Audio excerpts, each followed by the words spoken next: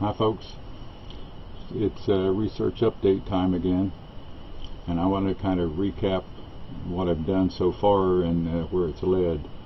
I started off with studying the exclusion zone and charge separation because they were kind of central issues, and that expanded into hydrophobic and hydrophilic surfaces and acid and alkaline pH balances, and that resulted in basically two battery experiment lines. The one is the carbon felt experiments, and the other is the borax separator experiments. And they're really both the same. This is kind of a blown up version of a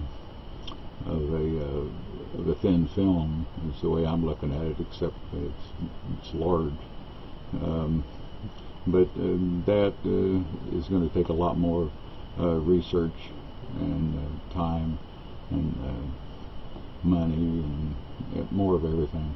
This, on the other hand, is a much simpler system, and it's very cheap to build and easy, and because it doesn't use any electrolytes, it's going to have a long life to it.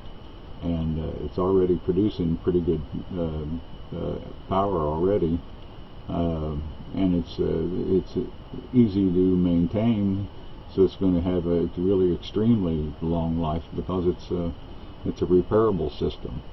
The only thing that can go wrong with it really is your metal plate's going to oxidize, or you're going to run out of water, and so because of that, you don't have to worry about how many times a battery cycles.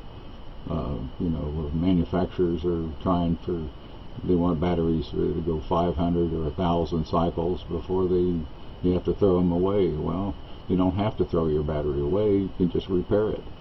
So being a repairable battery, easily repairable, you don't have to worry about it. Let's say we only go 100 cycles before the metal plate oxidizes. Well, then we clean the metal plate and we're good for another 100 cycles.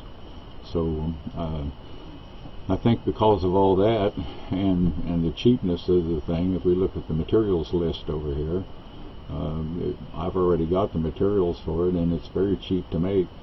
And zinc is the obvious metal to use because it oxidizes slow, and I think the cheapest way to build it that I can think of at the moment is use galvanized steel. At Home Depot I saw 8x10 pieces for 88 cents each, and then Grafoil. I bought 300 foot square feet of Grafoil for 90 bucks, so that would make a piece 8x10 about a quarter, and then the other materials are probably a nickel.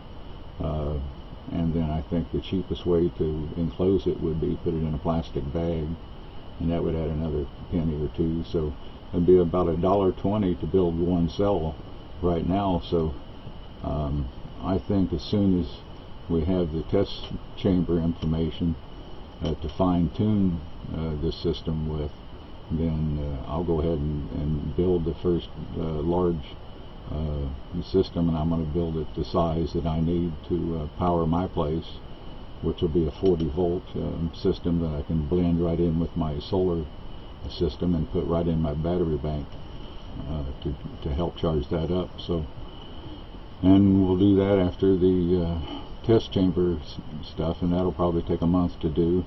So that'll put it in late April or in May. I'll build the first big system, and then we'll test that. So that's what's coming up, and I've got some pictures to show you the battery test chamber improvements that I've made.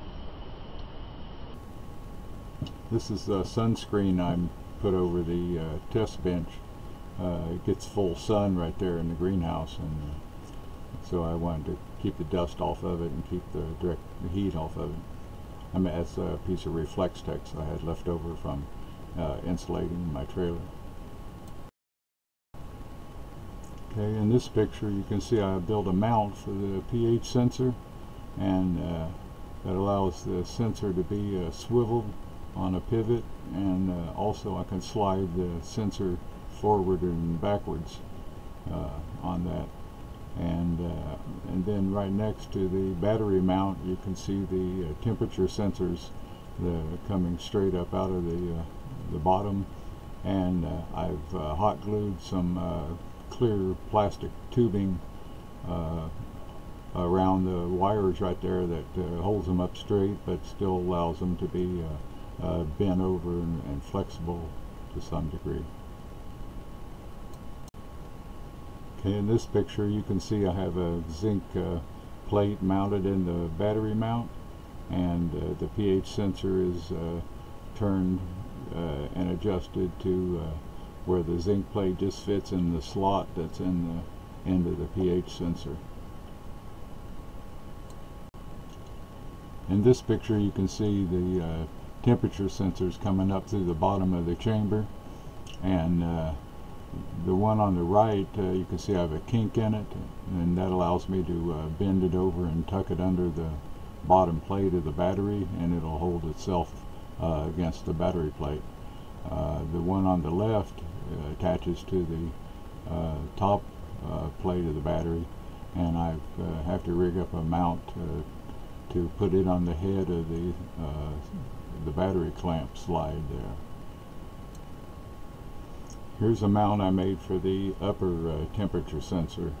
I just mount the battery on the mount, and then I slip the sensor through the little piece of clear tubing that I hot glued onto the side of the battery head right there. This is a cool looking picture that I accidentally made switching between video and picture mode. I like the color on it and the overlap. It kind of looks like a manufacturing line. Okay, we still got a few more tests to run before we start data logging, so I'll see you next time, and thanks for watching.